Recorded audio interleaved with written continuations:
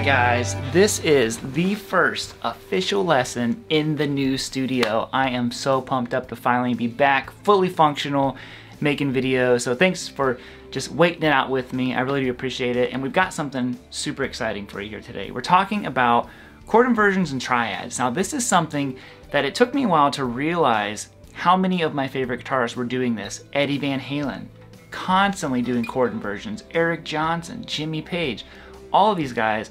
I didn't realize how crucial it was, and once I started learning it, it just completely revolutionized the way that I look at the fretboard. So what you guys are about to watch is taken from my brand new course, Chord Inversion Workout, first course here in the new studio. And if you want to support the channel, this is the main way to do it. So if you dig any of the lessons, you want to check it out, it's 50% off this launch week. You can snag that down below. And this is a course that covers so much stuff. You know, I want to give you a bunch of exercises and concepts that you can apply musically. 7 different backing tracks for you to apply this stuff to. We've got all the different ways of playing your chord inversions. There's even a song and solo that I wrote where I kind of break down everything of how I'm viewing incorporating all these triads into a solo and rhythm situation. So we cover a lot. If you're a player who just kind of has your basic cowboy chords under your fingers and you want to expand your voicing and just chordal knowledge across the fretboard, this is a great way to do it. It's a really fun way using different backing tracks that I've provided for you. So think about it like this. If you play a G major chord, you know, can you play it in all these positions without even thinking about it? If not, there's a lot of good musical nutrients inside of this thing, and immediately go to A minor. You know, they're all over the place. And this is just, it frees up the fretboard like nothing else will. I'm telling you, you combine this with your scales, game changer. So check that all out if you would. And this example is based off of a diagonal approach of going through all the chords diagonally. Let's get it. Okay, so what I want to do now is we're going to move diagonally with a bunch of triads. And what we're going to do is we're going to combine different triads together. So far, we've pretty much tried to stay in the lane of whatever chord or triad we were doing. So when we were focused on Gs, when we were doing like the stacking, it was like a bunch of G majors. When we did the inversions, it was a bunch of Gs.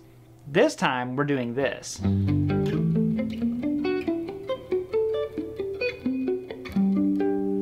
We are moving through all of the chords constantly. Every single time we change positions, it's a new chord. So the first one we're doing is our power chord of our G major.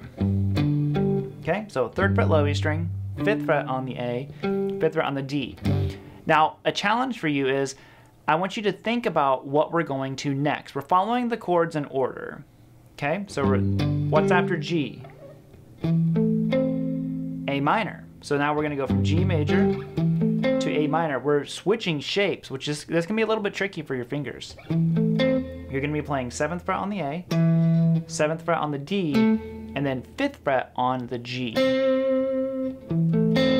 So just that little transition there might be challenging. Focus on kind of singling that out. Can't talk.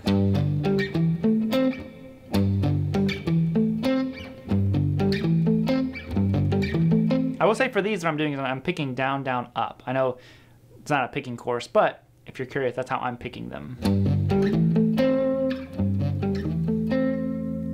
Now we continue, and each time we switch, we're dropping a string. So we're getting different shapes each time under our fingers. And that's how we're getting this diagonal movement across the strings as well. So the next one would be B minor, and you're going to be playing 9th fret on the D, 7th fret on the G, 7th fret on the B. So you have. Okay?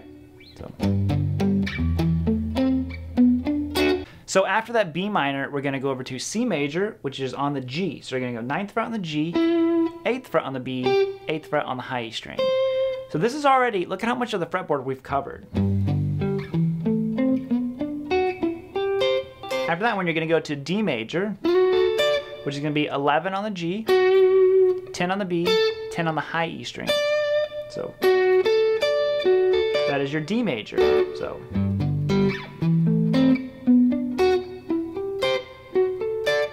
Next is E minor. So you're gonna go 14th fret on the D, 12 on the G, 12 on the B. So these transitions, we're moving diagonally, but in the kind of an upward motion, can be extra tricky at times.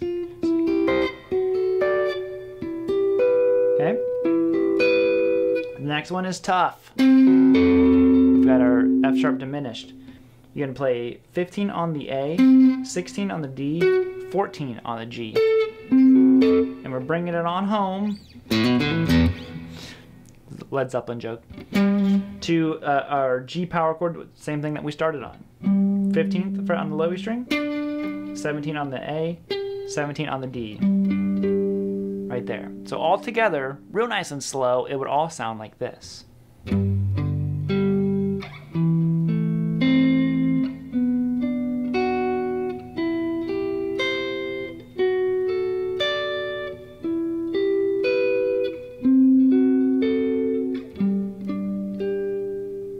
Right there, and you guys got it.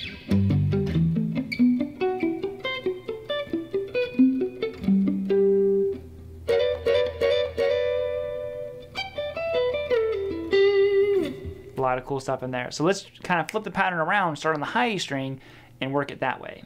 All right, guys, that is going to be it for us here today. Thank you all so much for tuning in. Anybody who checks out the course, thank you all so much. I don't think you'll ever understand how much I really do appreciate it. But on that note, we're gonna end it bluesy, chord inversion style. Oh snap, how's that gonna go?